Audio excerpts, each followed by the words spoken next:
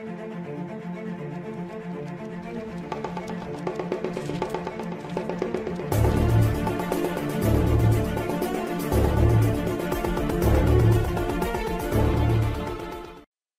Amazing Spider-Man, issue number 24. Spider-Man goes mad. This is the house Peter Parker lives in, and what could be more natural than finding Peter Parker himself inside? The doorbell has just rung, Pete has just answered it, and away we go. It's a COD for May Parker. $6.75. Aunt May's not here. I'll get the money from the cookie jar. Not much left. Here's $7. Keep the change. It's the new hat she bought for Mrs. Watson's tea party. Poor Aunt May. No matter how she scrimps and pinches pennies, we just can't save any money. I've got to help out somehow. And I know just the way to do it. Exactly 5 minutes later. I haven't sold any news photos to Jonah Jameson in weeks because I've been busy studying. But now, with my trusty old camera hooked to my belt, I'm gonna find some hot news scoop to photograph, just like a friendly neighborhood Spider-Man should. Just my luck. I've never seen this city so quiet. I can't even find a jaywalker or a big bad litter bug to photograph. Uh-oh, what's that down there? Well, bless my britches. Looks like a nice healthy burglary going on down below. It's just small-time stuff, but it'll pay better than a picture of Brooklyn Bridge. I'll set up the camera right here. Now, all I've got to do is wait until they come out with their loot. My only danger is I may get bored to death. But before very long. Hi guys, you're just in time for fun and games. Look, it's Spider-Man. Aw shucks, I wanted it to be a surprise. Well, now that you recognize me, let's get better acquainted. Wait, don't be shy, hang around for a while. I mustn't let them get out of camera range. I'll bet this looks awfully impressive in living color. Might as well wrap this up, kiddies. My automatic film roll is probably used up by now. Uh-oh, my spider sense is tingling. Someone's behind me. Oh no, it's Foswell. He's still working for Jonah Jameson. Don't look at me that way, Spider-Man. I'm not one of that gang. I'm a reporter. I was passing by and I heard the commotion. Wait, where are you going? Drat the luck. Peter Parker can't sell pictures of that robbery to Jameson now. Boswell would remember that Parker wasn't there during the robbery. Only Spider-Man was. He might suspect my real identity. I can't afford to take the chance. Thus, after carefully destroying the negatives. What a fizzle that idea was. I'm all out of film, and I haven't even enough dough with me to buy any more. Well, while I'm in the neighborhood, I may as well drop over to see Betty. Maybe she can give me a lead about a photo scoop, which... Uh-oh, I'd better duck fast. Copy boy, where in blazes is that blessed copy boy? Good thing old Jonah didn't see me. He hates me hanging around if I haven't any pics for him. Copy boy! I sure wouldn't want to be the missing copy boy when JJ finds him. Well, now's my chance. Psst, Betty, got a few minutes to talk to a fella? Peter Parker, what on earth are you doing down there? Hiding from old Stoneface. Boy, how can you stand him all day? Oh, his bark is worse than his bite. Honestly, you look so silly down there. Better get down. Mr. Foswell is passing by. Ow, now I know how the Three Stooges must feel. You dropped a letter, Betty. It's addressed to Ned Leeds, the reporter who's in Europe. She's still writing to him. Oh, you found my letter. Couldn't help it, Betty. It fell right into my hands. I didn't know that you were still writing to Ned. You see, he just wrote to me and he said he was so lonely in Europe, being a stranger there and all that. It sort of brought out the mother instinct in you, huh? Peter, I never heard that tone in your voice before. Wait, you're not angry, are you? Why should I be angry? Just 'cause my girl writes to some other fella? I've gotta go now. Regards to your pen pal. Consumed by a nagging jealousy and hating himself for it, Peter Parker again changes to Spider-Man as he swings through the city, trying to drive the disappointment from his mind. What's wrong with me? What do I care who Betty writes to? We're not engaged. Then, finally, the mood passes and... I'd better get home before Aunt May returns. I wonder if Foswell and Jonah will use the story of me nabbing those burglars. And, at that very moment... I'll admit it's not much of a story, Mr. Jameson. Just a few punks caught by Spider-Man. Maybe we could hook it up a little. How about writing it as though Spider-Man is the villain? We can say he was brutal to those misguided crooks. Spider-Man is the one who sent you to jail months ago, Foswell. How do you feel about him now? I try not to think about him anymore. Okay, Foswell, let one of the sob sisters rewrite your story and put some schmaltz in it. I'll bet he's one guy who hates that masked menace more than I do. Say, that gives me a great idea for a new series. Instead of me always writing editorials against him, I'll print other people's opinions about why they all hate him. The next day, Jonah Jameson has reporters interviewing people all over town. Now then, ma'am, if you'll just speak into the microphone, I'll get your answer down on tape. Why do you hate Spider-Man? But I never said I do hate Spider-Man. Look, do you want your name and picture in the paper, or don't you? Well, give me a minute. I'll think of some reason. And, under the right kind of questioning, it isn't long before the Daily Bugle reporters have the answers Jameson wants. If you ask me, he's too creepy looking in that mask and costume. Everyone knows he's a public menace. I say he should be in jail for life. What honest man would prowl the city at night the way he does? If he ain't just a plain crook, why don't he tell everybody who he is? Answer me that. I say he's a coward. He fights and then runs away. But, in the vast sprawling metropolis, there is one who is ever loyal to Spider-Man. Hey, one side, let me through. I want to talk to that crumb. Look, Big Mouth, my name's Flash Thompson, and I'm captain of the Midtown High football team. I think Spidey's the greatest, and you better print that. Sorry, son, I'm all out of tape now. If you keep quoting only the people who hate Spider-Man, the only tape you'll need will be adhesive tape to put on that fat lip I'll give you. Do you read me?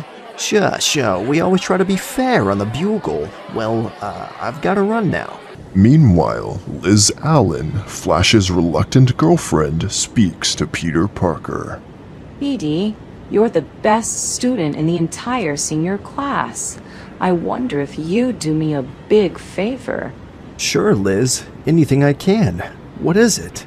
I'm doing badly in my grades in science. I was wondering if you could coach me some evening. You're such a whiz at it. Sure, Liz. The first chance I get, I'll be glad to. But, by now, Spider-Man's biggest fan has reached the scene. Puny Parker's trying to beat my time with Liz again. How I hate that egg-headed bookworm. Thanks a million, PD dear. Well, I'll prove that I'm the one she's nuts about. Hi, Liz. I was just looking for you. Sorry, Flash. I can't stop now. I have to run. Toodaloo. So, she had time to talk to a nobody like you. But when I come along, Why would anyone want to talk to you, bird brain? It gets boring using nothing but one-syllable words. it won't mean anything to beat him up now with no one looking. But someday, when I get the chance, with a crowd around. Or Flash, if he ever found out he's wasting all that hatred on his web-slinging idol. Meanwhile, the first of Jameson's new anti-Spider-Man series hits the streets and almost immediately becomes the talk of the town. I never thought Spider-Man was so bad, but everybody else does. I guess I was in the wrong. Yeah, he must be a menace if everyone says he is. I am going to write to the mayor. Why isn't Spider-Man behind the bars? I say we ought to get up a petition.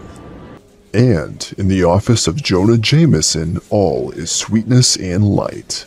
What a brainstorm this was. People are starting to hate Spider-Man all over again. And this time it can't backfire against me. All I'm doing is publishing the result of an absolutely impartial, unbiased newspaper survey. La-da-dee, da-da-da. Mr. Jameson, Dr. Ludwig Reinhardt is here to see you. No, I'm in. I'll see anybody today. Tra-la-dee-da. I am here on vacation from Europe. As a psychiatrist, I am very interested in reading about this Spider-Man of yours. I have handled cases similar to his. From my experience, I can say he is a very, very sick man. You see, he is in a fantasy world now. He wants to be a spider, but of course, he is a human being. It is only a matter of time before his ID and his ego get so confused that he forgets who he really is. And then he will suffer a severe breakdown. Sounds very logical, wonderfully logical, but how can you be so sure? If you are interested, I would be happy to provide proof of my theory. This case interests me greatly. I have much data I can show you. Excellent. Come back tonight at 8. I'll be waiting to see your proof, Doctor. Then, as soon as the psychiatrist has departed, Give me the press room. Prepare for an extra. An interview with a famous doctor who can prove Spider-Man is a nut. Miss Brandt, send my editors in here fast. and the next day after Ludwig Reinhardt has presented his findings to Jameson. Gosh, some European psychiatrist claims that Spider-Man is a mental case. He says he's sure to crack up real soon. Don't read such things, dear. They'll give you nightmares. They shouldn't print all that alarming crime news for young, impressionable boys and girls to read. Huh? Oh, no, I guess not, Aunt May. Phew, almost gave myself away. If you ask me, that horrible Spider-Man should be put in prison, just like any other menace to society. I've got to call Betty, see what she knows about Dr. Reinhardt. And so... Yes, Peter, the article is true. It seems this Dr. Ludwig Reinhardt is a famous European psychiatrist who is an expert on cases like this. He is convinced Spider-Man will soon become a mental case. Peter, why don't you say something? This is awful. What if I'm cracking up and I don't know it? I've got to find that doc. Talk to him. Make him realize he's wrong. But just outside Pete's house, we find... Liz wasn't home when I phoned, and now Parker is rushing off somewhere. I wonder if he's gonna meet her somewhere. But it is virtually impossible to trail someone who possesses a spider sense without being detected. Hence... Flash Thompson is following me. I've got to shake him. If I find out that he's meeting Liz on the sly, I'll demolish him. My best bet is to take my spider beam from my belt holder and attach some webbing to it. Now's my chance, before Flash reaches the corner. Hooking onto the ledge, the skillfully thrown spider beam sends a sharp, bright light cutting through the evening darkness. Perfect. Flash can't miss it. Wowee! The Spider-Man signal. That means old Spidey himself must be nearby. His attention caught by the dazzling spider signal, Flash Thompson suddenly forgets the speeding youth who loses himself within the shadows. That was easy enough, and now I've got to change clothes so I can really move. I should learn where to find Reinhardt at the Daily Bugle. And as Peter Parker vanishes into the night, he leaves behind a mystified fellow teenager. I don't get it. The light went out. What happened to Spider-Man? Meantime, at the Bugle offices... It's Dr. Reinhardt, Mr. Jameson. He'll be over later tonight with still more evidence that Spider-Man's sanity can't last much longer. Good. I'll wait here all night for news like that. And on a nearby rooftop... There's a light on in Jameson's office. He'll know where I can find Dr. Reinhardt. I've got to see him. Glad I didn't forget to grab my spider beam again. But then, at that very instant... What's that? Something's coming out of the wall. Dr. Octopus. But what's he doing here? And how did he get through a solid wall? I've no time to puzzle out questions now. He's attacking me. I've never known him to move so silently, so noiselessly, like a jungle cat. If I can just grab his artificial arms quickly and tangle them together, I'll... What? He's gone. Vanished right before my eyes. But this is mad. Impossible. He's not a magician. How? But the teenage adventurer receives a new shock in the very next second. Sandman? rising right up from beneath my feet. What kind of a fantastic trap have I blundered into? There isn't even time to think, to devise a plan of action. He's coming right at me. And he's as silent as Dr. Octopus was, not saying a word. Then, moving like the experienced fighter he is, Spider-Man lashes out with a powerful blow, employing every ounce of his amazing spider strength. But then... Sandman vanished also. It isn't possible. And yet, it happened twice, right in front of me. Or did it really happen? What if that doctor is right? This could be the start of my crack-up. I've heard of things like this. It begins with hallucinations. The victim starts imagining things. I've got to get away. I need time to think, to clear my brain. What if I am becoming a schizoid? Perhaps this double identity bit is finally getting to me. And with all my power, if I ever should lose my marbles, I really would be a terrible menace to mankind.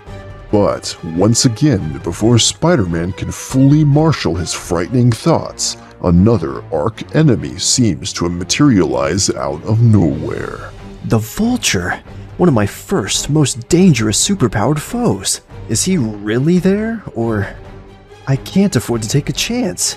If he is real, I'm in deadly danger. But he's so silent, so wraith-like, just as the others were. Still, he's coming closer. I've got to stop him with my webbing. He vanished, just like the others. He must have been a figment of my imagination also. But what will happen to me now that I can't even trust my eyes, or my senses? I can't go to Jameson now. I can't afford to be near anyone. I can't let others see what's happening to me. And what if it gets worse? What if I lose control completely? What if I can't tell what's real from what's imaginary? What if I should start attacking innocent people, thinking they're dangerous criminals? I'd have to be locked up, put away. I've got to stop thinking about it. Maybe I just need some rest. That's it. A chance to clear my head. A good night's sleep. I've probably been working too hard and worrying too much. It can't be anything more than that. It mustn't be. But then, quite by accident, the tormented youth glances towards the mirror and sees... It's worse than I thought. I'm white as a ghost. I must be in a state of complete shock. But how did it happen so suddenly? I was feeling fine. Or I imagined I was. Footsteps. It must be Aunt May. I can't let her see me this way. Peter, are you in, dear? I thought you might like some milk and a nice piece of cake. I can still make it with my spider speed if I use the other door. I don't think she saw me, but I can't worry about that now. I need help. Medical help. And I need it fast. He ran out and left the door wide open behind him. That just isn't like Peter. I'm sure he heard me, yet he dashed out without even answering. Something must be troubling the poor boy. If only he'd confide in me and let me help him. Why are most teenagers so reluctant to confide in those who love them? Meanwhile... Luckily, this newspaper mentioned Dr. Reinhardt's home address in its article. I've got to see him. I can't put it off any longer. I hope he's at home, but if he isn't, I'll go in and wait. I've no other choice. Door is open. Please come in and be seated. Thank you. He's got one of those new automatic door answering devices. I mustn't get cold feet now. I've got to go through with it. There's no other way. Even though he's never met me, Dr. Reinhardt predicted I'd crack up. He must understand my case better than I do. That door at the end of the hall just swung open. There's a light from the room within. He must be in there. I've always feared seeing psychiatrists before, lest they discover my true identity. But this time, I must take the chance.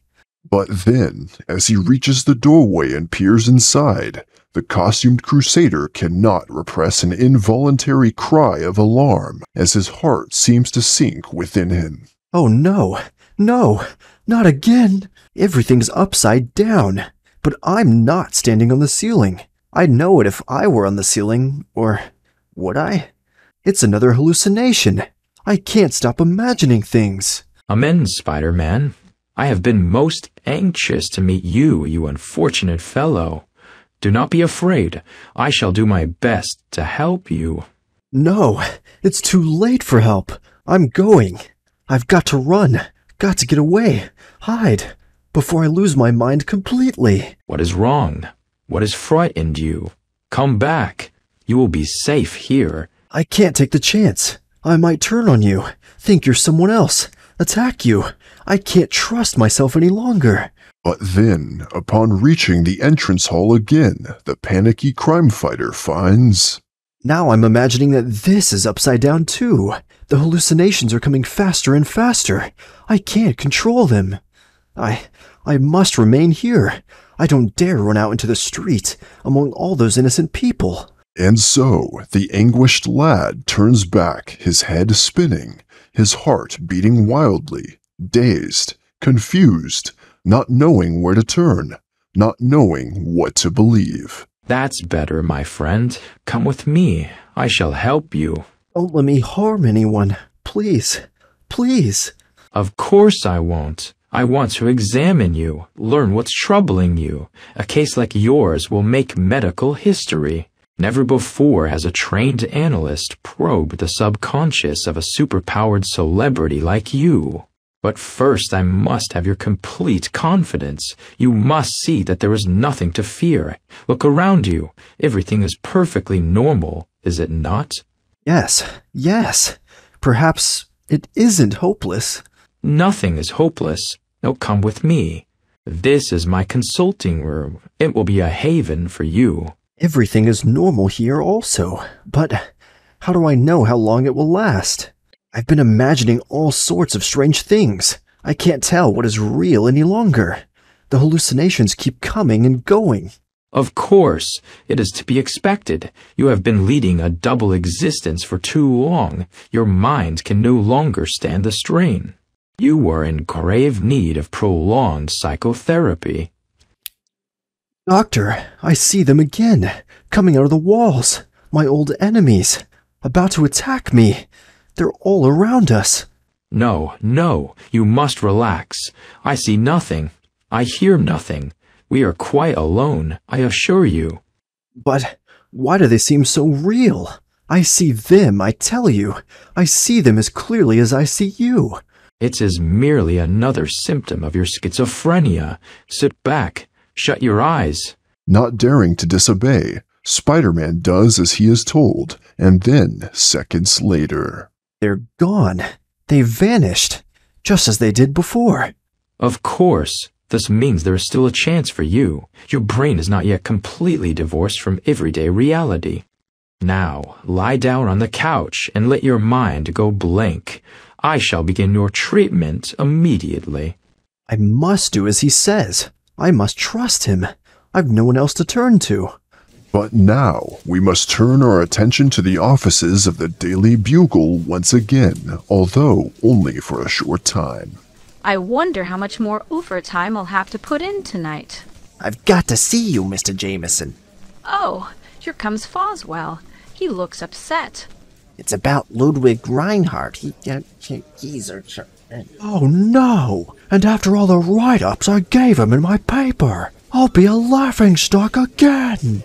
He said something about Dr. Reinhardt, but I couldn't hear it clearly. What could it have been? Contact the press room.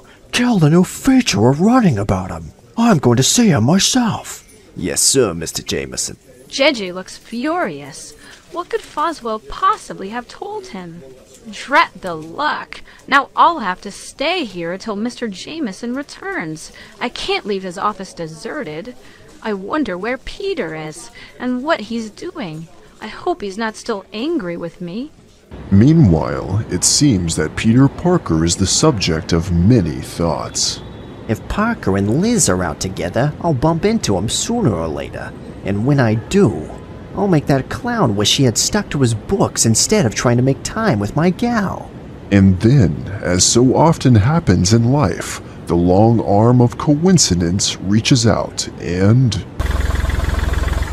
This is the place. That's Jonah Jameson. The guy who's always knocking Spider-Man. Hey, Mr. Jameson, why don't you stop picking on Spider-Man in your paper? I'm president of his Forest Hills fan club, and I want to protest the policy of— Beat it, kid. If you've got a gripe, write me a letter.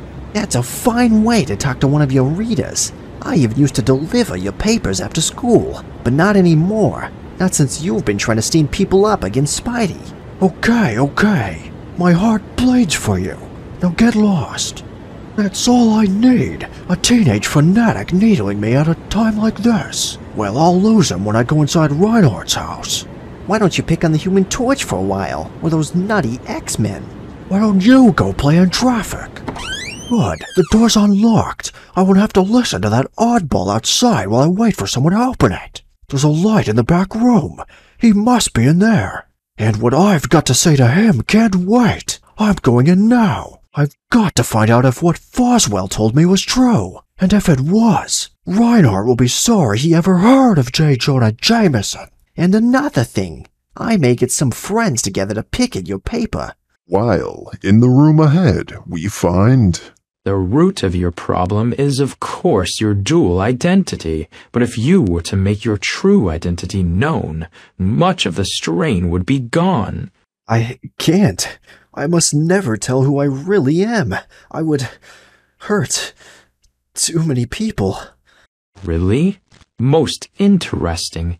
Tell me who they are, and I'll be the judge.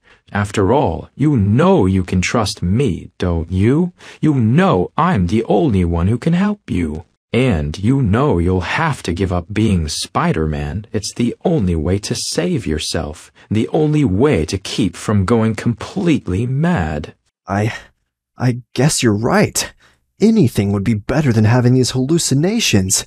It won't do me any good being Spider-Man if I lose my mind in the process. But then, just at that most crucial, that most fateful moment... Reinhardt, I want to talk to you. You phony. I found out all about you. You're no doctor. You've got no license. You're a fraud. Jameson, stay away. Don't come in now. Wait outside. I only need another few minutes. I don't care what you need, you crook. I want to... What? Spider-Man? What are you doing here? What's going on? Oh, now I get it. You must be in cahoots with that fraud. I should have guessed. What do you mean? Calling Dr. Reinhardt a fraud? No, don't listen to him. You mustn't. And then, just when it seems that things simply can't get any more confusing... I heard someone shout Spider-Man's name. There you are. If you're in trouble, Spidey, I'll help you. I've always dreamed of fighting at your side. Flash, you fool. Stay out of this. Let go of me, you teenage psychopath, before I call your caper. Everything's ruined. I've got to escape. I'll trigger the control on my dummy hearing aid to create a diversion. No, you don't, Reinhardt. You're not getting away till I find out what this is all about.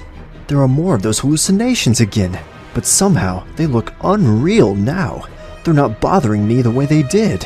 Hey, what's going on here? Stop! Wait! Racing through the adjacent office in pursuit of his quarry, Spidey sees... I wasn't imagining things. The furniture is nailed to the ceiling. Everything is upside down. I came so close. If not for Jameson, I would have had him. Suddenly, regaining his confidence, the masked web spinner makes a flying tackle with the ease and precision of old. End of the line, Buster. You've got a lot of explaining to do. Then, yielding to a sudden impulse, Spider-Man grasps the psychiatrist's hair and gives it a sharp yank, revealing... How could I have been so asleep at the switch? Why didn't I guess sooner? It's my old enemy, Mysterio. Mysterio, the master of mystic effects and startling illusions. Minutes later... He's all yours, Jameson. I got the whole story out of him. And he's just dying to tell you, too. From now on, we better pick our doctors a lot more carefully. What kind of place is this? Who's that? Wait, I recognize him. Nice try, Mysterio. Better luck next time.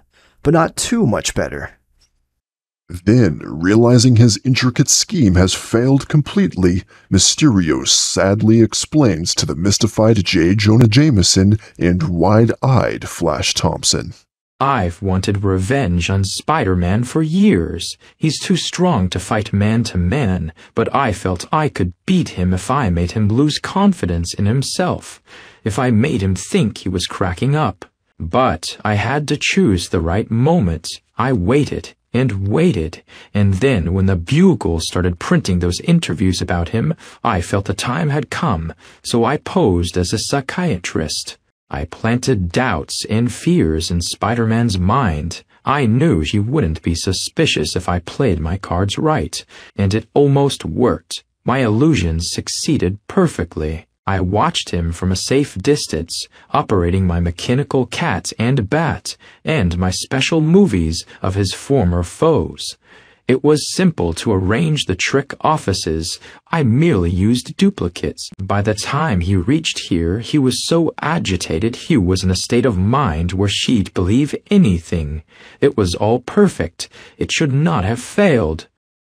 I only needed another few seconds. I was about to make him unmask. I'd have learned his true identity. I'd have defeated him forever. But she was saved at the last minute. Saved by you. You mean, if I hadn't burst in just then, if I hadn't interrupted when I did, Spider-Man would finally have been defeated? I've hated him for years. I've planned a million schemes to discredit him, to defeat him, to destroy him. And now, when you were about to do it for me, I ruined everything. So good old Spidey wins again. He beat Mysterio, and you were the one who helped him. What a gig. What a gas. Wait till I tell the gang. What a day. What a triumph. I actually saw my idol in action. He even spoke to me. And if he did call me a fool, he spoke to me. Boy, even that useless, sneaky, meat-headed Peter Parker couldn't spoil the way I feel now. Wahoo! Then, a short time later... How about joining the rest of us girls for a soda, Liz? Love to, Connie. I'm just in the mood. Oh no, I can't. There's Peter Parker. I've got to talk to him. Oh, Petey, how about helping me with my science lessons now? Can you spare the time? Sure, Liz. I guess so. Well, how'd you like that? She left me flat to go off with puny Parker. I've got a good mind to tell Flash Thompson about this. I think it's so sweet of you to offer to help me, Petey. Yeesh, how I wish you wouldn't call me Petey. While waiting patiently at Peter's home, we find... If only I knew what was bothering Peter. The boy has no mother or father. I'm the only one to look after him. If only he'd let me. And then... Hi, Aunt May. I just wanted to tell you that I'll be over at Liz Allen's house for the next little while. I'm going to do some studying with her. Peter, I was wondering where you were, if you were all right. I was so worried about you. Hello, Mrs. Parker. Gosh, that's right. I forgot. I ran out of here like a shot without explaining to Aunt May. She must have been really upset. You look perfectly fine to me now, dear, but you mustn't give me such frights.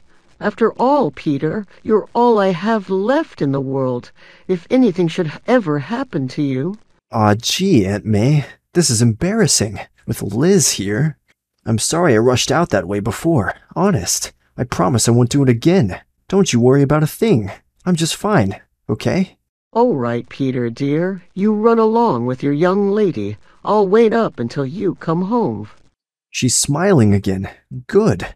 I hate to see her worry. I'm making progress at last. I finally have Petey all to myself for a while. He's so much more interesting than that empty-headed Flash. I'd rather be spending my time with Betty, but if she's going to keep on writing to Ned Leeds behind my back, I'll show her. Gosh, I just remembered. I still haven't earned that extra money I wanted to give to Aunt May. Thus, our tale is ended for now, as we reluctantly leave our little cast of characters until next issue. Nothing conclusive has been settled between Peter and Betty, or between our hero and Flash Thompson, or indeed between anyone. And yet, isn't that the way of life? We never know what surprises are around the corner, and neither does the youth called Spider-Man. Spider-Man, Spider-Man, does whatever a spider can. Spins a web any size, catches thieves just like flies. Look out, here comes Spider-Man.